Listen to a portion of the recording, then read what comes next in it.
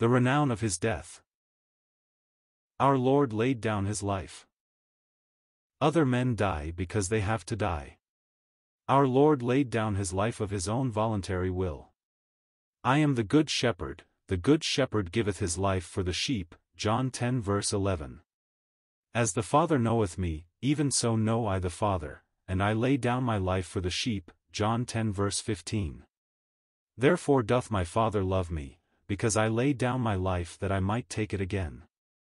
No man taketh it from me, but I lay it down of myself. I have power to lay it down, and I have power to take it again. This commandment have I received of my Father, John 10 verses 17 to 18. His death foretold from the beginning. The very first prophecy of Christ suggested his death. God said to Satan in Eden when announcing the coming of the conquering seed, "It shall bruise thy head, and thou shalt bruise his heel," Genesis 3 verse 15. The words of this promise probably seemed obscure to Adam and to his wife, but the subsequent unfoldings of Scripture show plainly that this first prophecy of Christ foretold his death. Our Lord accomplished his death. When Peter, James and John were with the Lord in the Holy Mount, Luke records, "Behold there talked with him 2 men, which were Moses and Elias, who appeared in glory, and spake of his decease which he should accomplish at Jerusalem," Luke 9 verses 30 to 31. Moses had a remarkable death. God was his undertaker. Moses did not accomplish his decease. The word accomplish does not fit any other death but the death of Christ. Death is the invasion of the territory of a man by an enemy. The best of men of old when they died were said to give up the ghost, and to be gathered to their fathers. When they could live no longer, they succumbed to death. The death of the Lord Jesus was altogether different. It was the last and perhaps the greatest of all his works. The Greek word translated accomplish is a word with a great latitude of meaning. Dr. Strong in his concordance defines the word accomplish in this way. Plero, to make replete, i.e., lit, to cram, a net, level up, a hollow, or figure, to furnish, or imbue, diffuse, influence, satisfy, execute, an office, finish, a period or task, verify, or coincide with a prediction, etc. All these defining words are full of meaning when applied to the death of the Lord Jesus. He cried, "It is finished," when he bowed his head in death. His death made all his work replete. A net crammed with fishes is the perfect satisfaction of the fisherman, the fullness of the expectation of his toil. So was the death of our Lord. The death of Christ leveled up the hollows, when every valley was exalted, and a highway prepared for God and for his people. His death provided the only title and fitness for sinners to come to God. The blood of Christ is a perfect satisfaction for any publican or sinner who will only trust it for cleansing and salvation. The death of Christ was the fulfillment of his office of Redeemer. It finished that period of looking for redemption in Jerusalem. It was the grand finishing of the work the Father gave him to do, and that work alone verified the Old Testament prophecies by coinciding so perfectly with all that was written in the Law and in the Prophets and in the Psalms concerning him. No other word could have been found to so strikingly present our Lord's work in his death as this word, accomplish. There was nothing of all the glorious things that were to happen to our Lord, to afford a subject of conversation between him and those heavenly visitors, for that brief moment of his glory and honor on the Mount of Transfiguration, but the subject of his decease which he should accomplish at Jerusalem. What a thrilling subject it must have been! Usually the death of a man is his greatest defeat, the death of our Lord and Savior was his greatest victory. His Father's commandment. God commanded Abraham to offer his son Isaac upon the altar as a test of Abraham's love and obedience, but the Father commanded his beloved Son to die the death of the cross. What glorious obedience was this that became obedient unto death, even the death of the cross, Phil. 2:8. Such a commandment could never have been given to a creature. The commandment to die for the sheep was given by the Father to the Son. I lay down my life for the sheep. This commandment have I received of my Father, John 10 verses 15 and 18. When the Lord Jesus entered the world, he said, "Lo, I come to do thy will, O God," Hebrews 10 verse 9. When our Lord came to Gethsemane, the words of Isaiah the prophet were fulfilled, "The Lord God hath opened mine ear, and I was not rebellious, neither turned away back. I gave my back to the smiters and my cheeks to them that plucked off the hair, I hid not my face from shame and spitting," Isaiah 50 verses 5 and 6. What confidence the Father must have had in the Son's love and faithfulness, to give him such a commandment as this. What love the Son must have had for the Father, to bear at his commandment the curse and death of the cross. God's wrath and curse. On the cross our Lord sustained God's wrath against sin. On the tree, he was made a curse for us, Galatians 3 verse 13, in those hours of Calvary's darkness, the Christ of God was forsaken, Matt 27:46. Thy wrath lieth hard upon me, and thou hast afflicted me with all thy waves, Psalms 88 verse 7. Thy fierce wrath goeth over me, thy terrors have cut me off, Psalms 88 verse 16. Is it nothing to you, all ye that pass by? Behold and see if there be any sorrow like unto my sorrow, which is done unto me, wherewith the Lord hath afflicted me in the day of his fierce anger.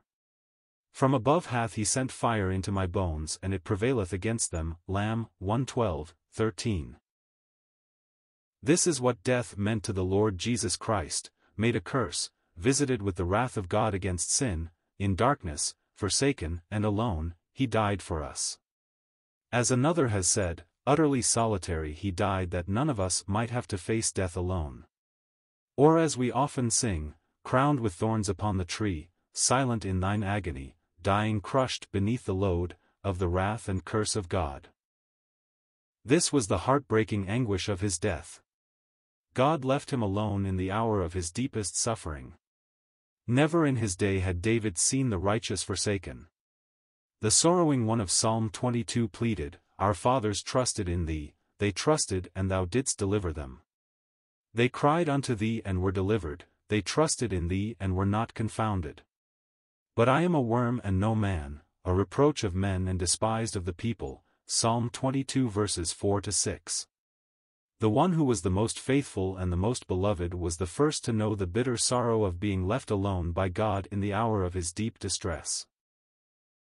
The honor of Christ's person gave infinite value to his sufferings.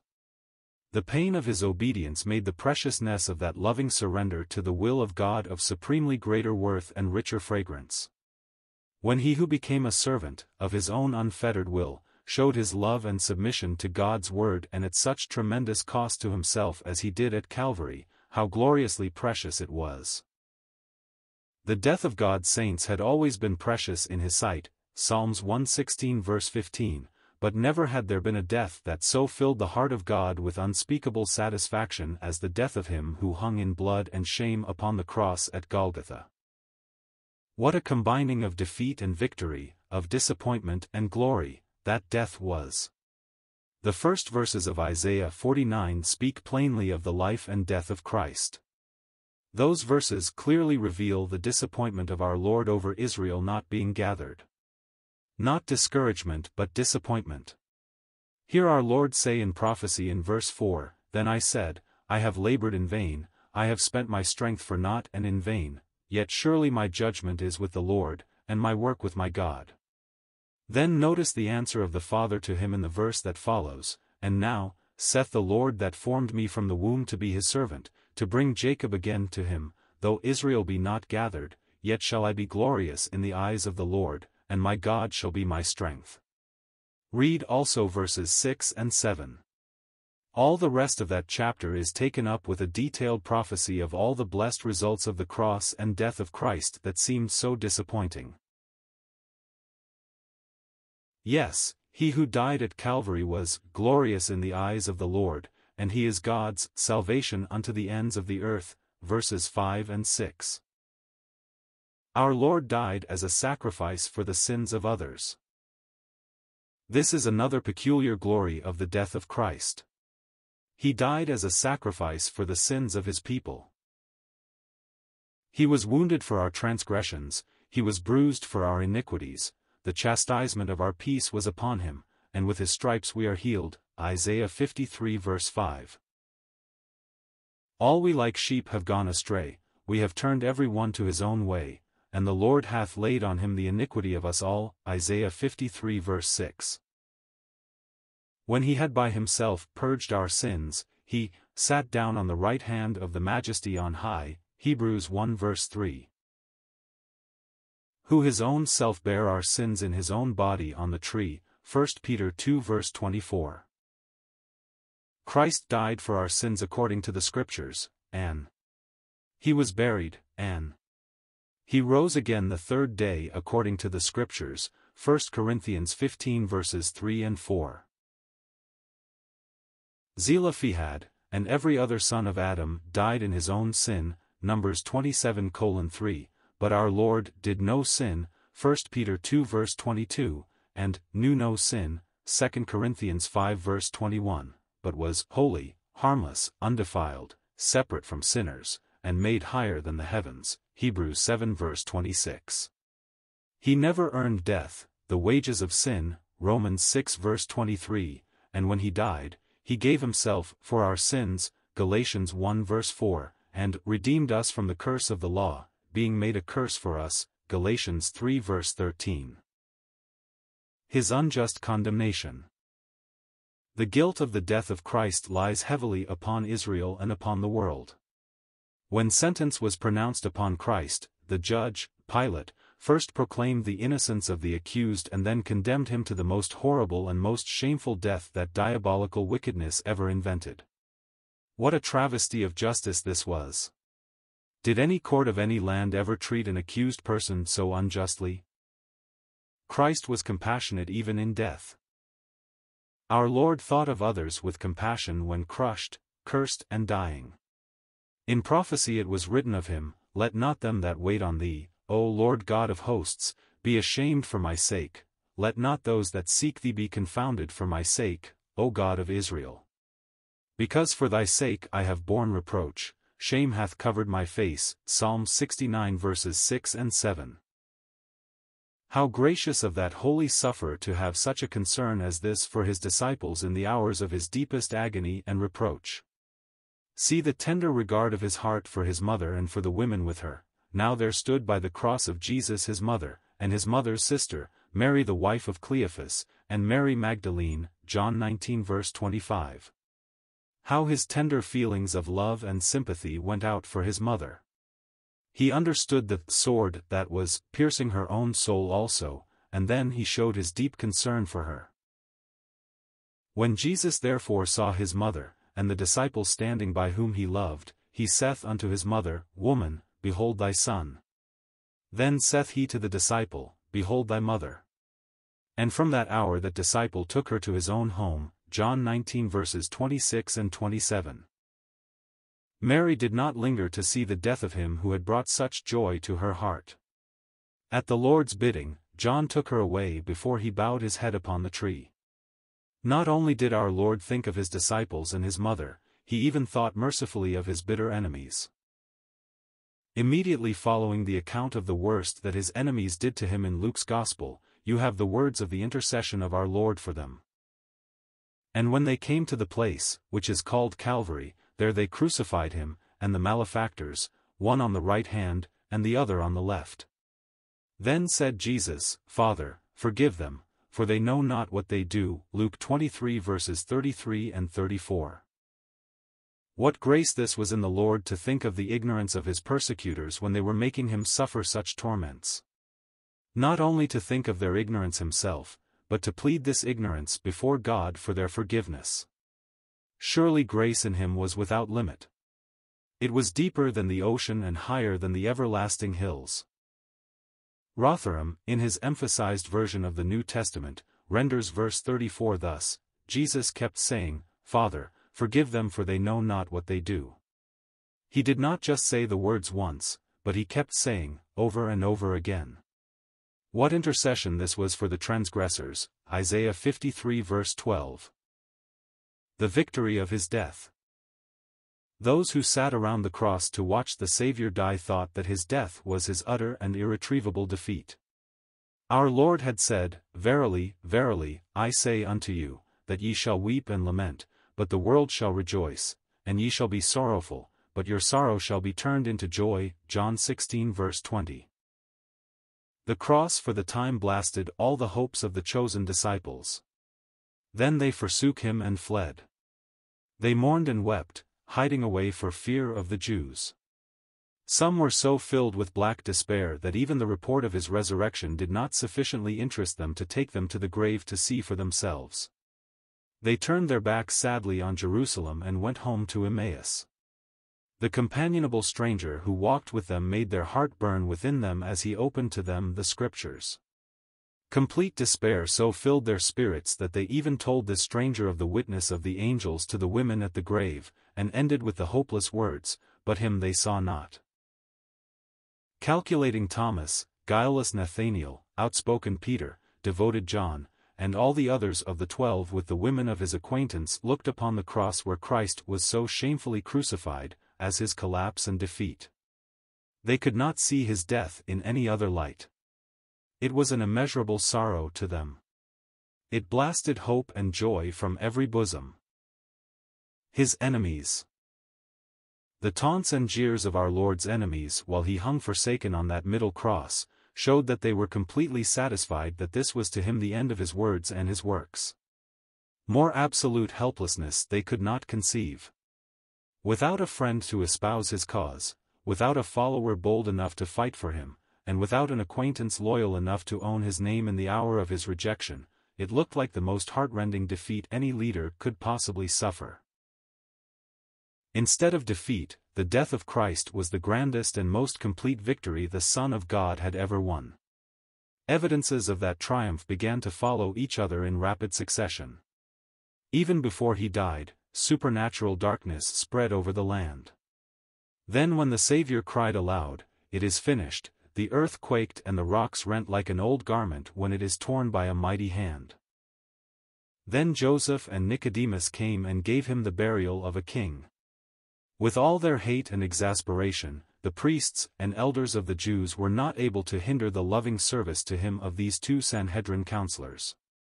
The consternation of the Jewish leaders must have resembled that of Haman of old when he had to walk the streets of Shushan with Mordecai, the man he hated, riding on the king's mule, and he crying, "Thus shall it be done to the man whom the king delighteth to honor."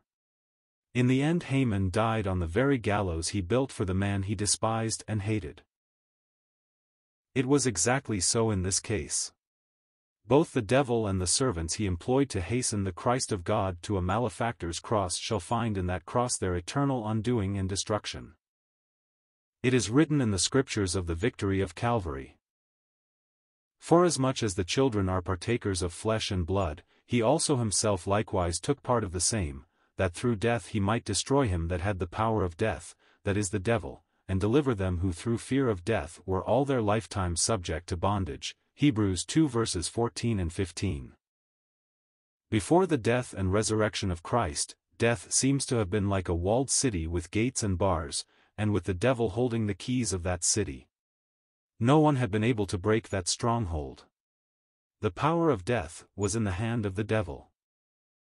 Our Lord was crucified through weakness, 2 Corinthians 13 verse 4. It was the love and obedience of the Lord Jesus that held him a dying Savior to the cross. In those dread hours the devil and men did their worst to him. There was no restraint upon the hatred and cruelties of wicked men. God in heaven left Christ alone to die. He did not come down from the cross, though priests and malefactors challenged him to do so. They all concluded he was not the Son of God, and that he could not come down. The devil knew well who he was, but in his consummate pride, he imagined that he had the Prince of Life entirely in his power. Satan felt like the Philistine gazettes when Samson, the mighty man of Israel, was in their walled city with its gates and bars, Judges 16 verses 2 and 3. They said, "In the morning when it is day, we shall kill him," Judges 16 verse 2. The Philistines never dreamed there was the possibility of their prisoner escaping in the night time. The mighty Samson lifted gates, bars, posts, and all on his powerful shoulders, and carried them to the top of a hill that is before Hebron. Hebron was the place where Caleb dispossessed the Anakims, and where later David was crowned king. Our Lord entered the devil's stronghold when he entered death. Satan discovered that he who seemed so helpless on the cross was the Lord strong and mighty when he passed into the nether regions. Through death he destroyed him that had the power of death. The devil was spoiled of all his weapons and armor. When, in resurrection, our Lord came out of the city of death, he carried gates, bars, posts, and all to the top of a hill. All the powers of darkness will never be able to carry them back again. Like Gaza, after Samson's humbling of her pride, death after the victory of our Redeemer was left without its gates of brass and without its bars of iron. The keys of hell and of death were in the hands of the Lord Jesus when he spoke to John in resurrection, "I am he that liveth, and was dead, and behold, I am alive for evermore, amen, and have the keys of hell and of death." Revelation 1 verse 18. The death of the Lord Jesus was a glorious victory. He spoiled principalities and powers, he made a show of them openly, triumphing over them in it. Colossians 2 verse 15. When prophets or kings died, their work was done, but the evidences of the invincible might of our Lord were never manifest till then in all their conquering and delivering power. It was noticed by the rabbis long ago, and it baffled their understanding, that most of the glorious deeds of Messiah recorded in Isaiah 53 come after the mentioning of his death in verse 10. How could he see his seed? How could he prolong his days? How could the pleasure of the Lord prosper in his hand after his death?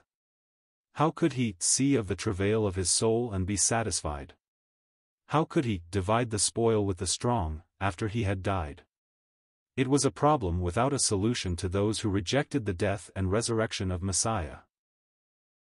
Again, that chapter in Isaiah's prophecy, chapter 49, that contains the account of Messiah's disappointment over Israel not being gathered, verse 5, contains this question also, "Shall the prey be taken from the mighty, or the lawful captive delivered?" Verse 24. The answer is given immediately, "But thus saith the Lord, even the captives of the mighty shall be taken away, and the prey of the terrible shall be delivered." Verse 25. Thus even in the Old Testament scriptures the victory of the death and cross of our Lord Jesus Christ is found. Death swallowed up in victory. The blessed application of the death and resurrection of Christ to the nation of Israel in the day of its restoration is expressed by the prophet in these words, "He will swallow up death in victory," Isaiah 25 verse 8. This again is enlarged in Hosea 13 verse 14, "I will ransom them from the power of the grave. I will redeem them from death, O death, I will be thy plagues, O grave, I will be thy destruction." Before Israel knows the redemption of Messiah's victory, as foretold in these thrilling words, we who are of the Church of Christ shall first enter the glory of it as is declared in 1 Corinthians 15 verses 51 to 57. Then our happy hearts will shout for joy. O death, where is thy sting? O grave, where is thy victory? The sting of death is sin, and the strength of sin is the law. But thanks be to God who giveth us the victory through our Lord Jesus Christ, 1 Corinthians 15 verses 55 to 57. This jubilant and triumphant song of praise belongs to that blissful moment for which the Church of Christ is waiting, even the moment of the redemption of our bodies at his coming. The resurrection of God's saints at the coming of the Lord to the air, 1 Thessalonians 4 verse 17, and the gathering and restoration of Israel at his appearing, will be most blessed and glorious manifestations of the victory of Emmanuel at Jerusalem, in his death and resurrection. It was then he gained the victory. It was he alone who there and then fought that battle that will never have to be fought again. When he returned to glory, as pictured in Psalm 24 verses 7 to 10, the Lord of hosts, who was crucified, was acclaimed as the Lord strong and mighty, the Lord mighty in battle. All heaven knew the forces he had vanquished. All the dwellers in glory knew the meaning of the victory he had won. It was jubilee in heaven when Jesus went back again. David and Goliath. David, the shepherd lad, without a sword or spear, meeting Goliath, the mighty giant of the Philistines, who was striding proudly with his spear and sword and shield to mortal combat in the valley of Elah, is one of the striking pictures in the Old Testament of that unequal battle at Golgotha. David was misjudged by his brethren. Eliab, his eldest brother, said in anger, "Why earnest thou down hither? And with whom hast thou left those few sheep in the wilderness? I know thy pride and the naughtiness of thine heart, for thou art come down that thou mightest see the battle." 1 Samuel 17 verse 28. What stinging sarcasm and evil surmising! How untrue the charge of pride and idle curiosity! David was one of the noblest examples of meekness and lowliness in the Scriptures. To see the battle. There was no battle till David came. There would have been no battle had he not come. David was there because his father sent him. David was there because he was needed there. David despised Goliath. Who is this uncircumcised Philistine that he should defy the armies of the living God? 1 Samuel 17 verse 26. David was fired with zeal for the dishonor that was done to the name of God. Thou comest to me with a sword, and with a spear, and with a shield, but I come to thee in the name of the Lord of hosts, the God of the armies of Israel, whom thou hast defied. 1 Samuel 17 verse 45. See the courage and the confidence of David as he meets the towering giant. David hasted, and ran toward the army to meet the Philistine, 1 Samuel 17 verse 48. How soon it was all over. Goliath, like Dagon his god, lay stretched out with his face upon the earth. In the forehead of his pride, Goliath was pierced with the stone from David's sling. Before the men of Israel could scarcely get their breath, there was David standing on the carcass of the giant, swinging the sword he had pulled from Goliath's sheath above his head. Tears of admiration were in many an eye as David quietly returned to the ranks of Israel carrying the head of the boasting enemy of God in his hand. The record says suggestively, "But there was no sword in the hand of David," 1 Samuel 17 verse 50. God wanted David to be a type of him who would, by weakness and defeat, win the meed and crown, tread all his foes beneath his feet, by being trodden down, he hell in hell laid low, made sin he sin o'erthrew, bowed to the grave destroyed it so, and death by dying slew. You cannot think of David slaying his tens of thousands, at Dammim, without thinking of David's greater Son spoiling Satan of his power, and sin of its victory, at Calvary. Samson at Lehi. Samson, the mighty deliverer of God's people, bound by his brethren, Judges 15 verse 13, delivered to the Gentile Philistines, who shouted against him, is another type of Christ our Lord. The Philistines thought they had Samson secure. But when the Philistines shouted with joy, the Spirit of the Lord came mightily upon him, verse 14. Those new cords that bound Samson had never been broken. The might of the Spirit of God made those cords like flax that had been burned in the fire. Samson was just as free as if he had never been bound at all. He arose in his strength and utterly discomfited all his enemies. Samson took hold of the symbol of death and with the jawbone of an ass slew 1,000 men. Thus should we mortify or make dead the deeds of our bodies. Our enemies are those lusts and sins that once led us captive. Our warfare is a spiritual warfare. We wrestle not against flesh and blood, but against principalities, against powers, against the rulers of the darkness of this world, against spiritual wickedness in high places. Ephesians 6 verse 12. For the weapons of our warfare are not carnal, but mighty through God to the pulling down of strongholds, casting down imaginations, and every high thing that exalteth itself against the knowledge of God, and bringing into captivity every thought to the obedience of Christ. 2 Corinthians 10 verses 4 and 5. Forasmuch then as Christ hath suffered for us in the flesh, arm yourselves likewise with the same mind, for he that hath suffered in the flesh hath ceased from sin. 1 Peter 4 verse 1. The victory of Samson was victory for the people of God. The victory of the death of Christ is victory for us to lay hold of, that we might walk in triumph over sin, for sin shall not have dominion over us, for we are not under the law but under grace. Romans 6 verse 14. Joseph.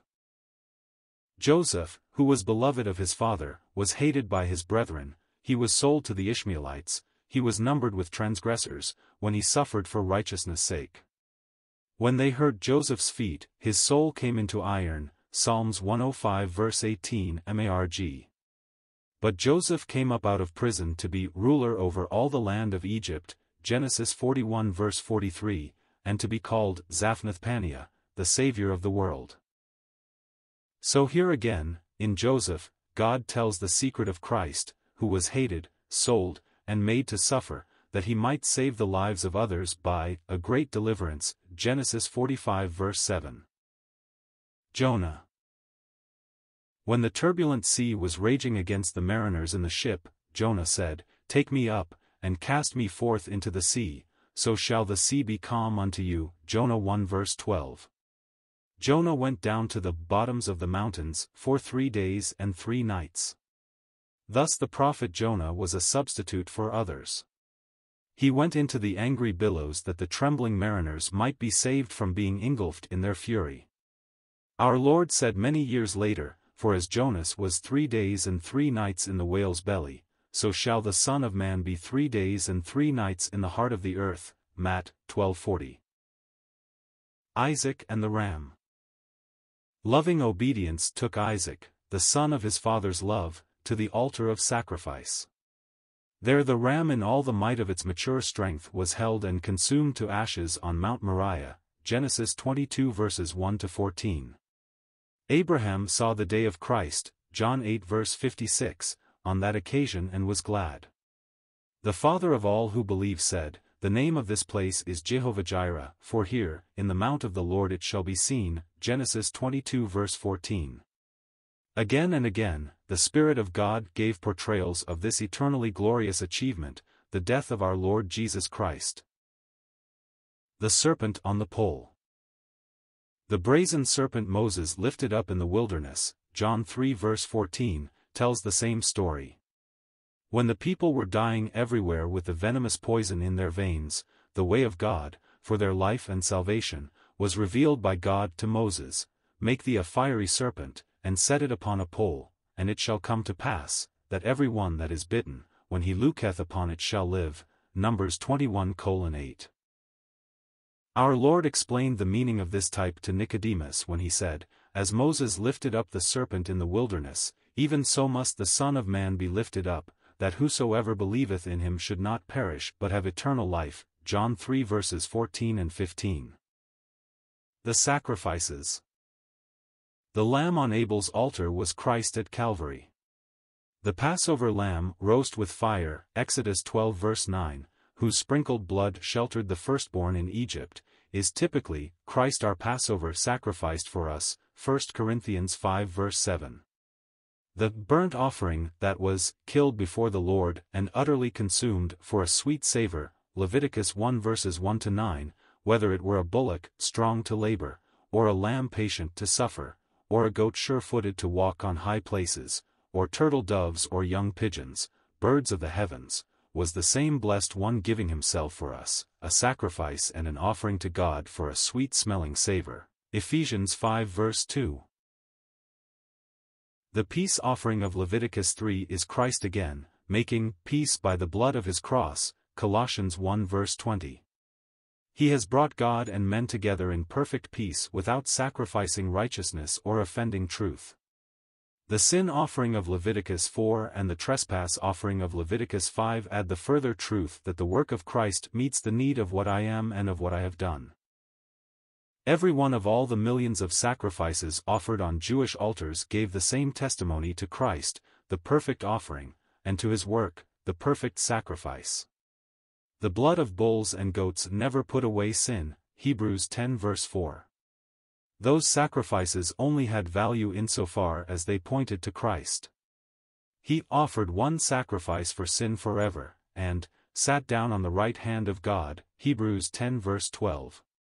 His death and blood shedding purged our sins, Hebrews 1 verse 3, and perfected forever them that are sanctified, Hebrews 10 verse 14. All the prophets give witness to him. The Spirit of Christ in the prophets of old testified beforehand the sufferings of Christ, and the glory that should follow, 1 Peter 1 verse 11. The testimony of Jesus is the spirit of prophecy, Revelation 19 verse 10. The despondent and hopeless disciples who sadly turned from Jerusalem where their Lord was crucified and took that downhearted journey to Emmaus had their hearts warmed by the conversation of a stranger who joined them. They never dreamed who that supposed stranger was. Their eyes were holden that they should not know him. After they had breathed their grief and despair into his ear, he said to them, O fools and slow of heart to believe all that the prophets have spoken, ought not Christ to have suffered these things, and to enter into his glory? And beginning at Moses and all the prophets, he expounded unto them in all the scriptures the things concerning himself, Luke 24 verses 25 to 27. When they knew him, they said to each other, Did not our heart burn within us, while he talked with us by the way, and while he opened to us the scriptures? Luke 24 verse 32. The wonder is that devout persons could read the Old Testament so long and overlook this ever-repeated reference to the sufferings and death of Emmanuel. Put the testimony of Moses, Isaiah and Zechariah in the prophets, with the testimony of David in the Psalms, and every detail of the rejection, sufferings, and death of our Lord is told. The Spirit of God in the Scriptures had dwelt upon this theme continuously for long centuries of prophetic witness. It was sung day and night in the Psalms at the temple. It was portrayed in the slaying of the sacrifices every day of the year, on special occasions scores of times in a day. The whole procedure was told again and again by the inspired prophets. The very feelings of the sufferer were described. Whole psalms spoke beforehand the very words of the heart and lips of the Savior at Calvary. It was all so clearly told that we wonder at the blindness of Israel in not knowing that they were fulfilling their own scriptures when they did these things to him. As Paul preached at Antioch. For they that dwell at Jerusalem, and their rulers, because they knew him not, nor yet the voices of the prophets which are read every Sabbath day, they have fulfilled them in condemning him. And though they found no cause of death in him, yet desired they Pilate that he should be slain. And when they had fulfilled all that was written of him, they took him down from the tree, and laid him in a sepulchre. But God raised him from the dead, Acts 13 verses 27 to 30. Christ died for our sins. Those sins were sins against God. They were sins against infinite majesty, and thus were infinitely insulting and base. They were sins against infinite authority, and thus were infinitely rebellious and wicked.